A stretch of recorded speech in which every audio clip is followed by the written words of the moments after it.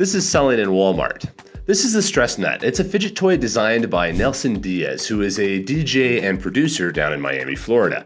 He created this about a year ago when he had gotten into 3D printing and he had made this fidget toy to kind of mess with himself. A few other artists looked at it and they really liked it because as creatives, very often we have a lot of loose hands and we need something to do. And this is way better than a lot of other fidget spinners out there because it actually has an ASMR kind of component to it, so it has a really great amount of interaction. So once he started to see the interest from it, Papa Nelson decided to go ahead and take a year and just develop this. So he started collaborating with a number of different artists, and that allowed him to get a lot more distribution. They perfected the design a little bit and they ended up creating a print farm in order to actually produce these, initially starting with Bamboo Labs machines because they were fast and easy. First of all, let's go ahead and just look at the design of this thing. Overall, it's a very good design. It's very manufacturable. Since it's only two pieces, which is very simple, it's easy to get produced and to produce at scales.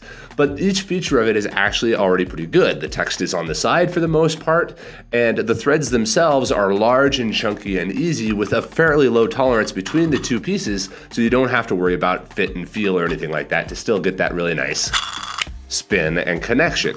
It also, as a design itself, has so many components that are just really good. As we mentioned before, there's the joy of having something actually occur as you screw something on, but it also has a lot of satisfying features. Both the sound of itself, even though it's plasticky, sounds great, and then if you do that flick and have it connect, it's a lot more satisfying than other fidget spinners. A traditional fidget spinner just is not as good because you set it spinning and that's great, but then it's just kind of there. It doesn't really give you feedback after that first flick. Whereas this thing you can just diddle around with, and it's kind of like working with a Rubik's Cube without the stress of dealing with a Rubik's Cube. So it's a really good design for a toy, even though it's a really simple concept. And generally, it's simpler the concept, the better. If you are getting into complexity, then you have all kinds of problems. But the other benefit of this also is that it's very expandable. Since they made this original Stress Nut, they've introduced some new versions, including the Grip Nut, which is a lot meatier. And since it's such a simple and basic design, they can expand it to make it more topical to particular sorts of holidays.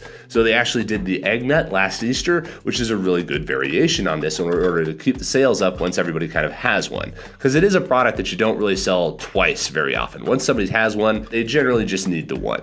So as I said, DJ Nelson, once he got this idea and had it rolling, he decided to take a year off from music producing in order to pursue this idea and a few others. He actually does a lot of stuff, both electric motorcycles, speakers, you name it, he's messing around with it. So fidget toys were really not that big of a stretch. As I said, they initially built out a large print farm in order to produce them, but they actually started running into roadblocks around enough electricity to run all of the machines, which is why they ended up reaching out to us to discuss this project of how to get them produced, because they were looking at large orders from Walmart. They had been doing test orders and they'd already sold out 2,000 of these, so there was a lot of demand and they were going to need to scale up because there were a lot of other deals coming down the pipe. And again, since Nelson was able to work with other DJs, he automatically has an influencer network to where if a celebrity DJ is using one of these, that's a huge amount of free marketing, even though it's something really useful for that celebrity. It's the best type of product in that regard. You're not shilling it out there. People just like it and they use it, and then that promotes it. The word of mouth carries itself. But that extra demand was going to stretch the capacity that they had because individual print farms turn into a large job after a little while, regardless of what machines you have, because building out a factory is not a simple thing. It is not just putting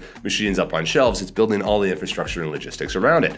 Everything from making sure that the parts are good quality to getting them into the package for Walmart.